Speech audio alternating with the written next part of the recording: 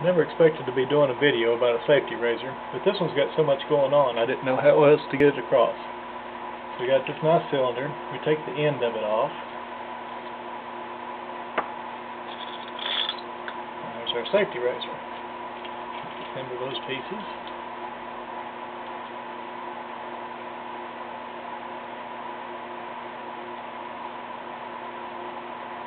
And there we are. Nice little razor.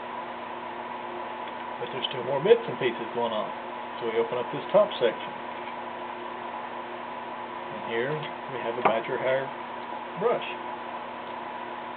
And yet another thing opens up. And here we have a nice little razor blade case, which happens to have Viking brand blades in it.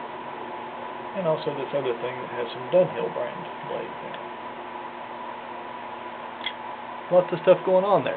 Pretty neat.